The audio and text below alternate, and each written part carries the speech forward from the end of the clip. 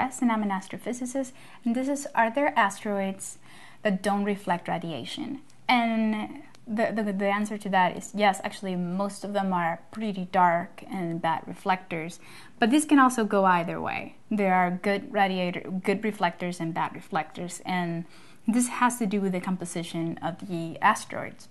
And because asteroids are pieces of rock not necessarily from one origin, we can't really say, okay, this one is a good reflector because this is what it's made of. So we get these pieces of rock in space that come from different origins with different compositions, and it really just depends on the surface. Now, most of the asteroids that we found here near Earth are the ones between Mars and Jupiter, where we have an asteroid belt.